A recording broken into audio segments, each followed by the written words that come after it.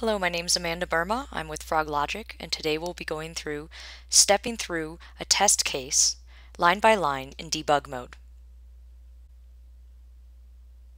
With a script, I can set breakpoints and run to those breakpoints, from which I can then begin using the test debugging.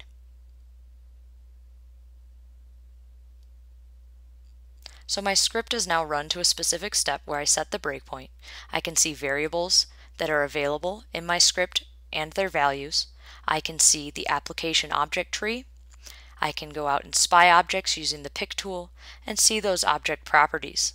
I also have access to the Squish script console where I can send commands to the application and see the immediate output, which is often helpful when manually scripting. What we're going to do is use the step into and the step over features of the Squish debugger to be able to step through our script one line at a time. If for any reason you want to continue and resume your script, you're able to resume the script to the end, or you can set another breakpoint, continue stepping through, or resume your script until you reach that next breakpoint. Again, you can step into so that when you have function calls, it will walk through those as well.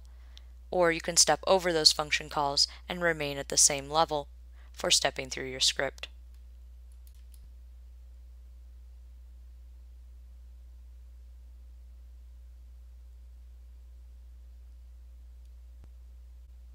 Our script resumed and then ran until the next breakpoint.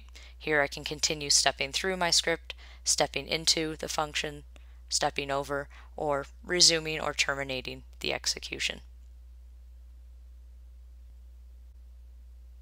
Thank you for watching this tutorial on working with the Squish script debugger and stepping through scripts. Download your evaluation at froglogic.com/evaluate and view other resources at froglogic.com/resources, as well as the other items listed below.